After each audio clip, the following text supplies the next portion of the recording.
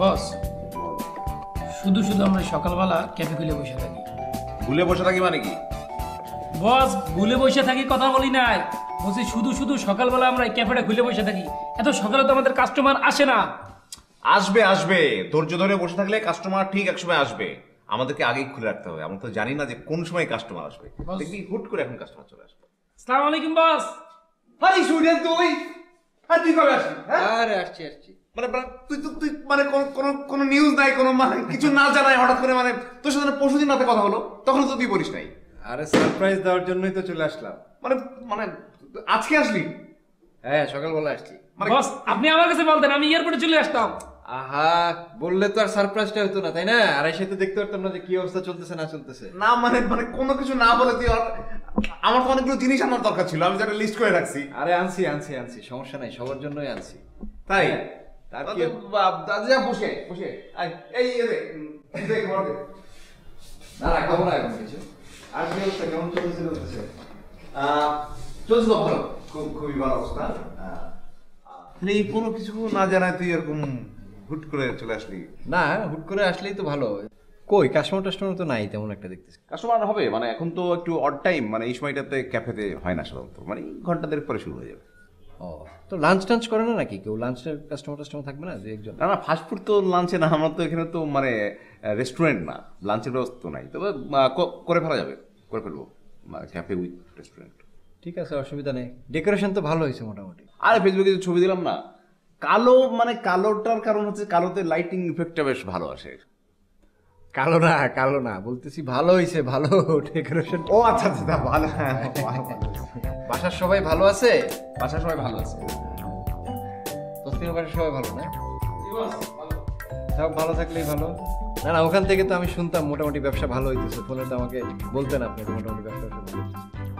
হিসাব অনেক রাখা হয়, হিসাব একদম ক্লিয়ার, অ্যাকাউন্টস টোটালি ক্লিয়ার। দেখবি নাকি এই তসলিম, খাতা নিয়ে আয়। জি বস। হিসাব সব ঠিকঠাক আছে, কোনো অসুবিধা নেই। হ্যাঁ ওটা তো ফোনেই কথা হইতো, হিসাব চলতেছে মাশাআল্লাহ। এগুলো সব আপ টু ডেট আর কি।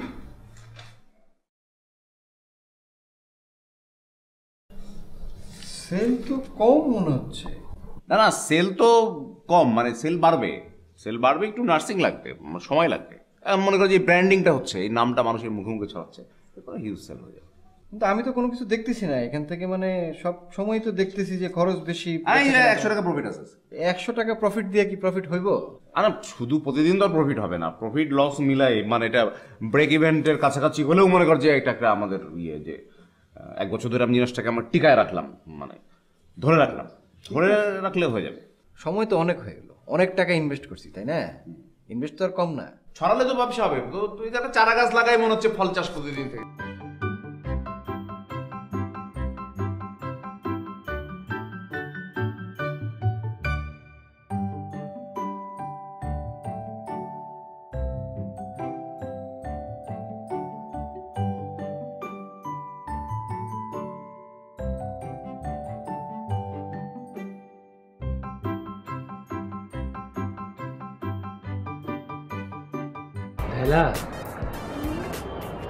Naila? Tu? স্যুপ আনছি, ওঠো একটু উঠে বসো, ওই জন্য স্যুপ নিয়ে এসছি। আমাকে একটু ধরে উঠাও না। আচ্ছা দাঁড়া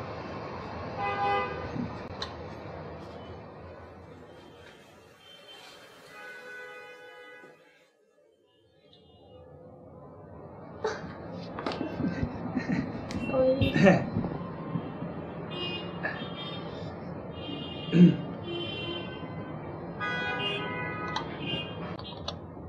খাও। Naila's too weak. খাওয়ায় দাও।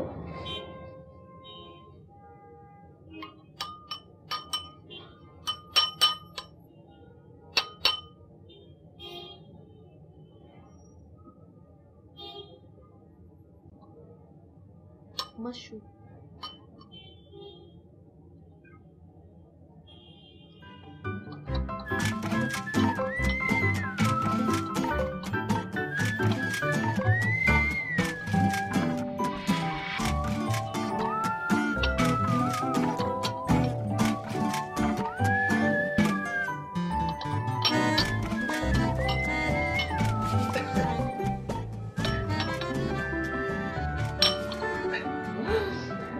কেমন লাগছে তোমার এখন শরীর? বেটার। গুড। তাহলে তোমাকে এটা বাসায় নামাই দিয়েছে। হ্যাঁ না না আমার ঘুম পাচ্ছে। ঘুম পাচ্ছে, ঘুমাই। স্যুপটা আরেকটু খাও, তাহলে আরেকটু ভালো লাগবে।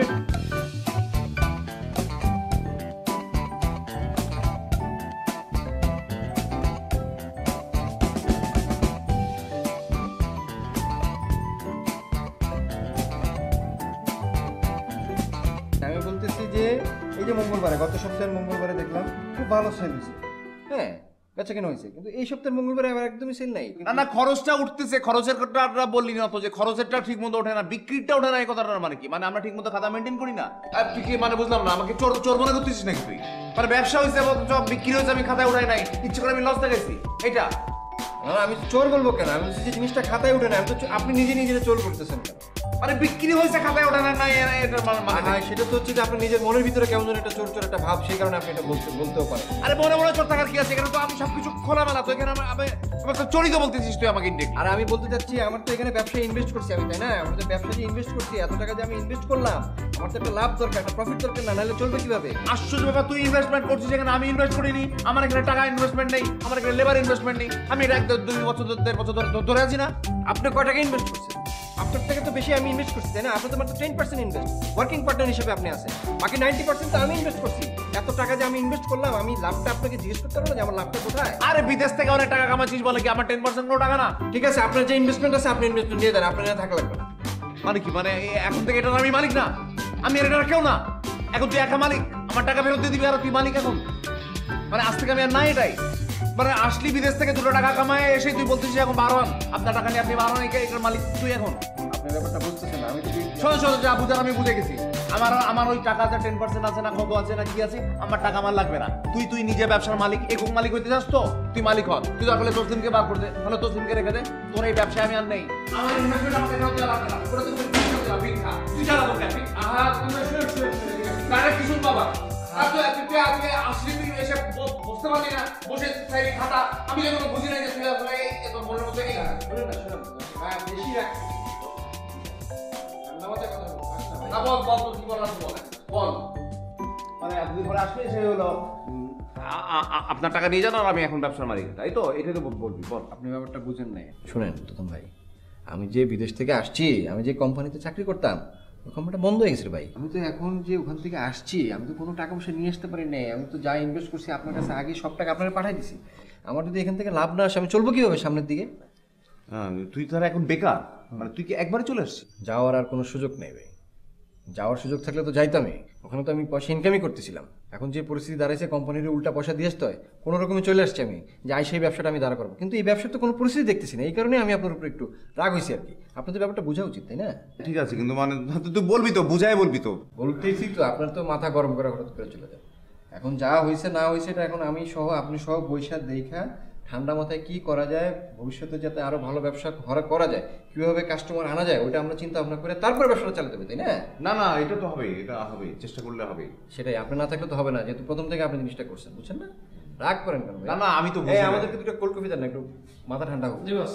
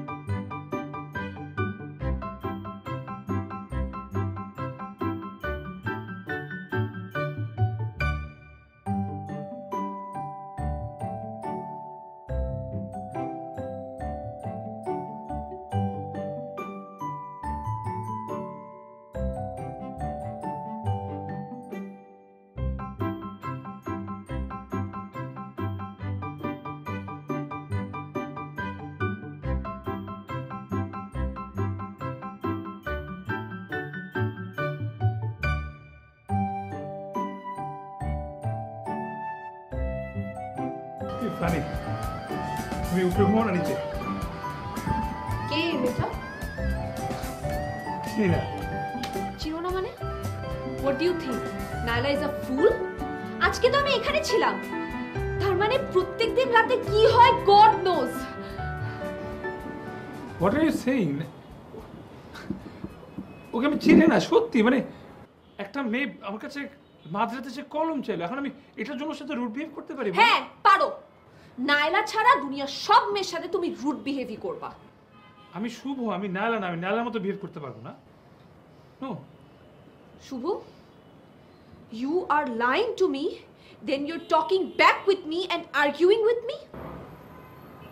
ঠিক আছে ফাইন, আমি টক ব্যাক করবো না, বাট আমি চিনি না, আসলে চিনি না।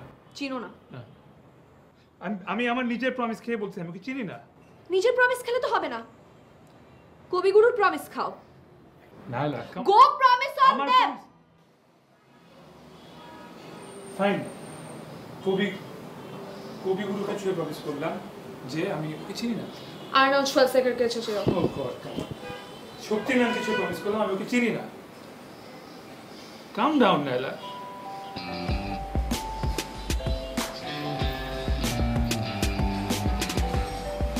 সি, তুমি এখন পুরা সুস্থ।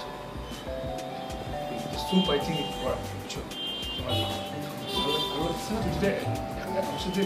কথা বলতে পারছো, তারপর তোমার শরীর নিশ্চয়ই সুস্থ হয়ে গেছে। চলো তাহলে আমি তোমাকে বাসায় নামিয়ে দিই।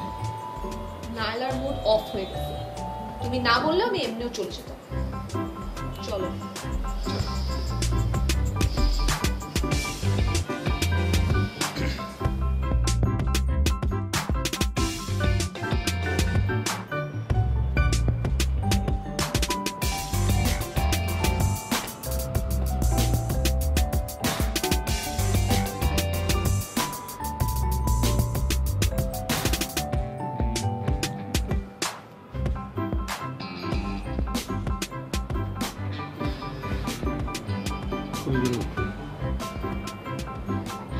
আমি অত্যন্ত দুঃখিত। আমি কখনোই চাইনি যে আপনাদের ছুঁয়ে আমি একটা মিথ্যা কথা বলব। দেখতে পাচ্ছি এটা সম্পূর্ণ আমার নীতির বিরুদ্ধে যে আমি আপনাদেরকে ছুঁয়ে মিথ্যা কথা বলবো। সরি, আমাকে ক্ষমা করে দিবেন। সত্যি আমি কথা দিচ্ছি আর কখনো আমি আপনাদের ছুঁয়ে কোনো মিথ্যা কথা বলবো না, কসম কাটবো না।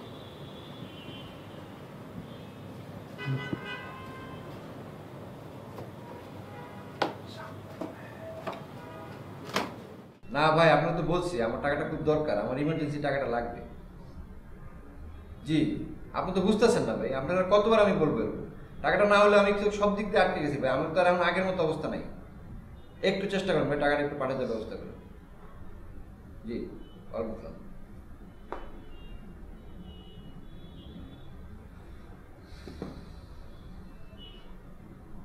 তসলিম, এদিকে আসো। কি অবস্থা? বসো। কি করতেছো? বস ওই যে আজকে বাজারের হিসাবটা তালিকাতে তুলতেছিলাম। ও আচ্ছা, ঠিক আছে। বাসার সবাই আছে ভালো? জি বস, ভালো। বাড়িতে সব আছে ভালো? হ্যাঁ বস, সবাই ভালো আছে। বাড়িতে টাকা পয়সা ঠিক মতো পাঠাইতেছো তো নাকি? হ্যাঁ বস, এই তো যখন যা পাই মাঝে মধ্যে ওইভাবে বস পাঠাই দিই।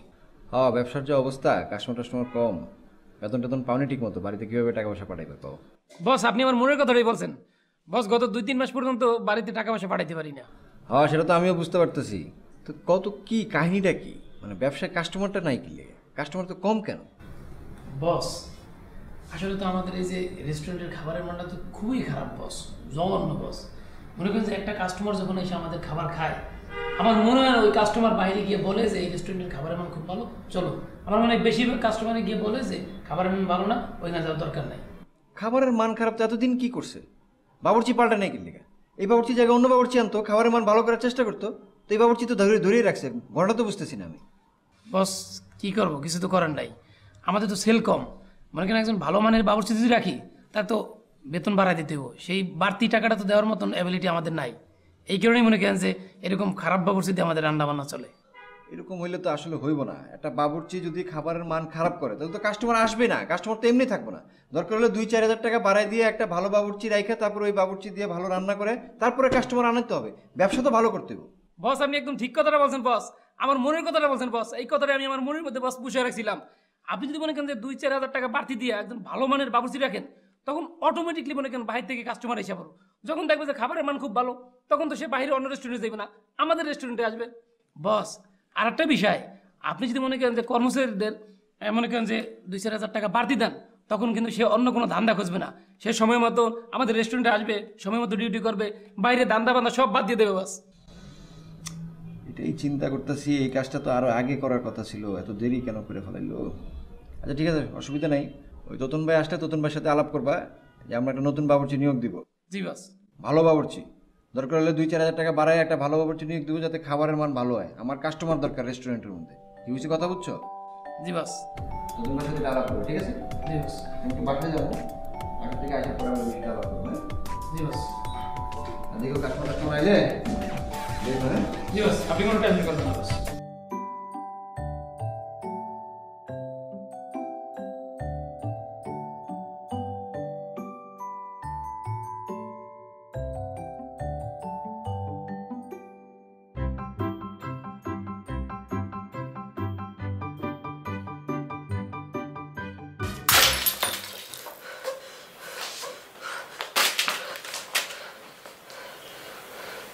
Hello?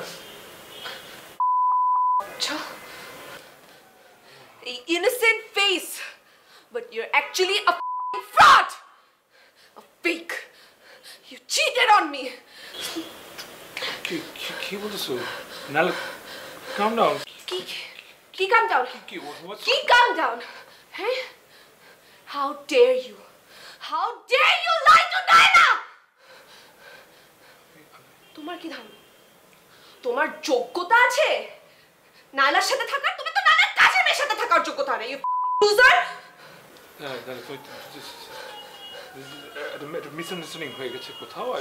আই থিঙ্ক আমি কেন কি জিদ করে তোমার সাথে থাকতে গেছিলাম? কোন জিদে আমি কেন তোমার সাথে প্রেম করছিলাম আল্লাহই জানে।